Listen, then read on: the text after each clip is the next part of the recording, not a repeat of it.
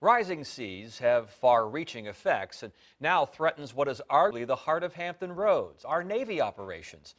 And that's why several organizations have joined forces to identify problems affecting the future of the military here. And your side's Dixon joins us with the findings of a new study. Yeah, Tom, there's a lot to unpack with this study because flooding affects a lot in our area. And that's because the main takeaways are building better communication between the Navy and localities to plan before it's too late. Water and the military help make Hampton Roads what it is, but the two don't always work together, especially when flooding can hinder people from getting on bases. It's a obvious impact to our community. That's why Whitney Catchmark and her colleagues at the Hampton Roads Planning District Commission worked with the Navy and local cities to figure out what they could do about it.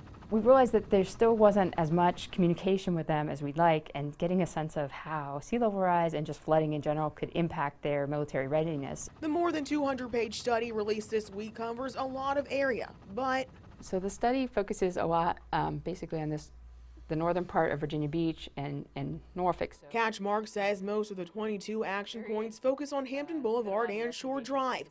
Proposed projects include raising sections of Hampton Boulevard and Nimmo Parkway, improving storm drains, building surge barriers on the Lafayette River, as well as a flood wall on the Willoughby Bay and a possible ferry service to Naval Station Norfolk. Catchmark says it mostly focuses on transportation, but they're also working on better communication.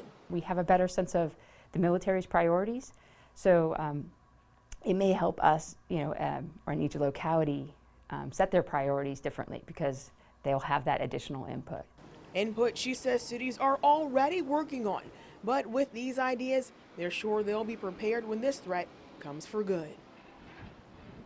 And the commission will be holding public meetings next month so the community can come out and learn more about the proposed ideas as well as give their own. We will have the link to the study over on wavy.com and we'll also post the meeting dates when we get them.